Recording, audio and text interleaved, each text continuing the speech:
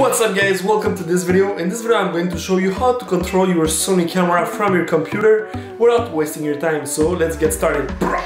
So the first thing you have to do is to go to your camera menu and then go into the networking tab. In the first tab you have control with your smartphone, so you have to turn that off. So we're gonna go control with smartphone. We turned it off. Then we're gonna go back to the menu and we're gonna go in this tab, in the tools tab. We're gonna go down and we're gonna go to the fourth tab. Then we're gonna go to connection USB and we're gonna choose remote PC. And then what you need to do is take a micro USB cable and connect it to your computer. So let's go in the computer to see how it works. Alright guys, so the first thing you're gonna do is search for Sony Imaging Edge. You will also find the link in the description of the video.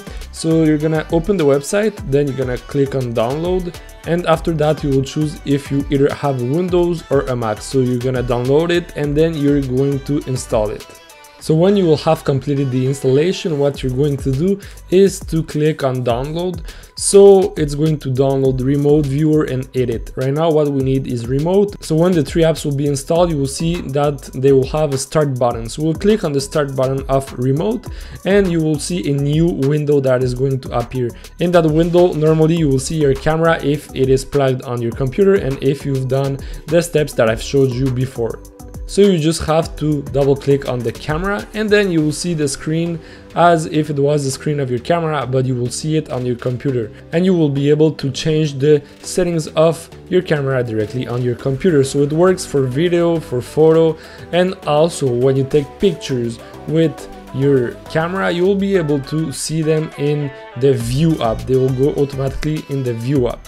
Okay guys, so that is how it works. I hope you liked the video, I hope it was useful and that it worked for you. If you have any questions, don't hesitate to go down in the comments and I will try to do my best to help you. So have a great day and I'll see you in the next video. Bye bye and take care.